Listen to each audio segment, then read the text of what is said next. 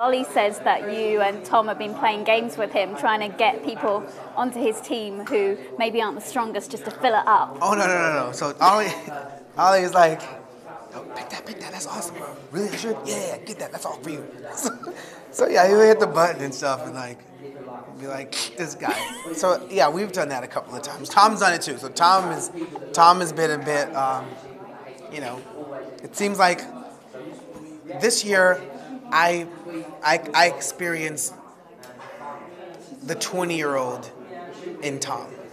I experienced the teenager in Tom this year, right? Because just by doing little games like that with Ollie and seeing Tom be mischievous, that just lit my heart up to see the teenager in Tom on The Voice when he was being mischievous. That was priceless. Yeah, Ollie's put some, he's put his thing in there, and he's an excitable person. That's what Emma said. Yeah, he brings it to the show. She called him an excitable puppy. He's like that. I mean, he really is. He doesn't just put it on for the camera. He's like that. He's a happy person.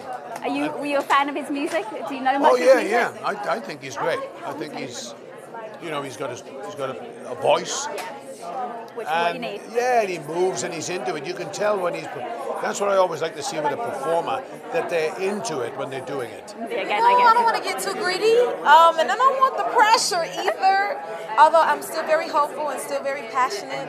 For me, it's more about just continuing to give the talent a platform and to help them shine and things like that, and just cheer them on. Because it's a great experience for all of them.